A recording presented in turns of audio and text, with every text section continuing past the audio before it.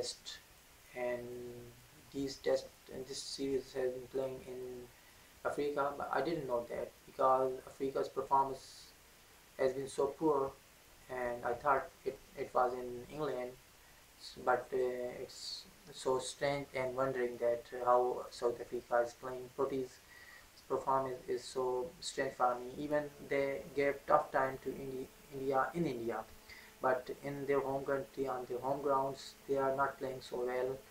Abby de Villiers is not in form, Amla is not performing, and I don't think so that Amla is a great captain as test captain, and they have better options, but I don't know why they chose Amla as Proteas captain. England played so well. England played so well even without Adil Rashid, who was playing Big Bash. England performed so well, and but this four test is in progress, and in this test, South Africans looking good.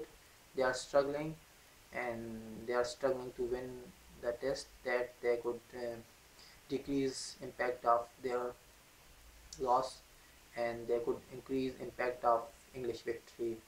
So let's see what happens. But I think it's a very hard time for South African test team, especially test team, because their T20 team beaten India in India, but the test team is not so impressive like their T20 team. And so let's see what happens.